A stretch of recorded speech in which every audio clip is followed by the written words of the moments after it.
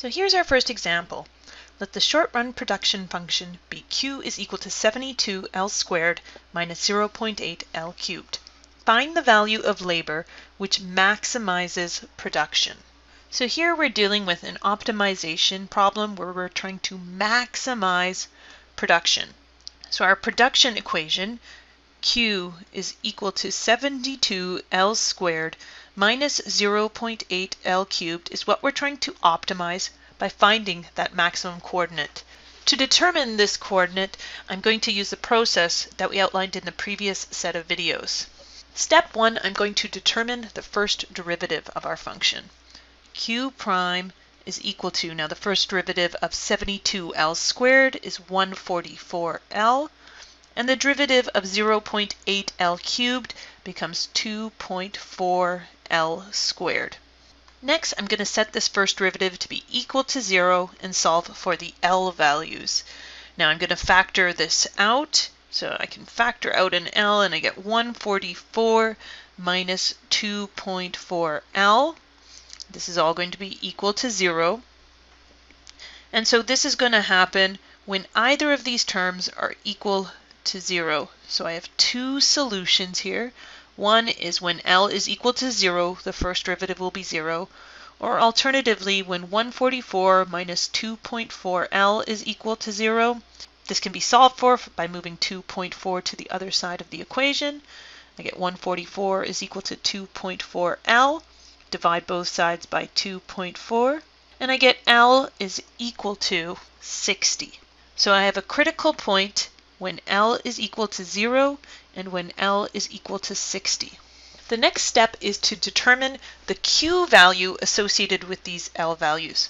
So I'm going to take my Q equation right here, and I'm going to substitute L is equal to 0 into it. So Q of 0 is going to be equal to 72 times 0 squared minus 0.8 times 0 cubed. And what I get is 0. Now for when L is equal to 60, I have Q of 60 is equal to 72 times 60 squared minus 0.8 times 60 cubed. And this gives me 86,400. So now I have my two critical coordinates. One is at 0, 0, and the other is at 60, 86,400.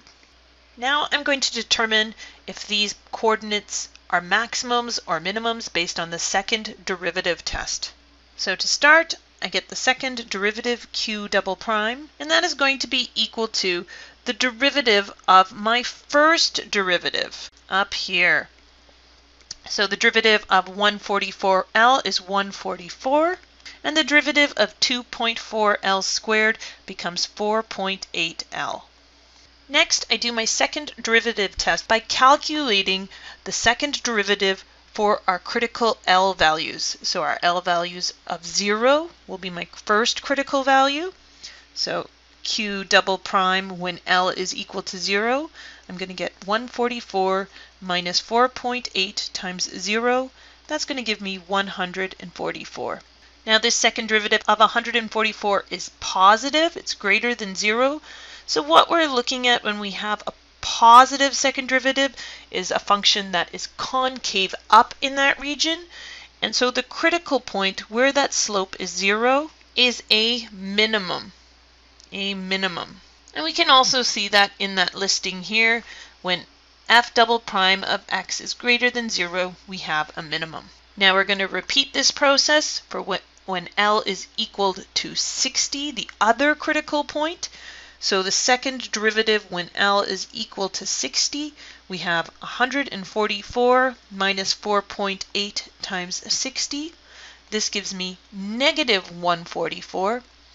Now this value is less than 0, so when we're looking at this area of the function, what we're dealing with is something that is concave down. We're looking at the critical point where the slope is equal to 0. Thus, this critical point is going to be at a maximum because it's in the concave down region. And this is validated when we look at our table here, or our listing I should say. When f double prime of x is negative, we're at a maximum. So with our second derivative test being conclusive, we don't need to go on to step 6. We have determined our critical points. What we were interested in this problem is the maximum production, and that happens when L is equal to 60, as we can see down here, and the associated level of production is 86,400. So as our concluding statement, we can say production is maximized when labor, L, is equal to 60. The associated maximum production level is, and we have that value right here, 86,400.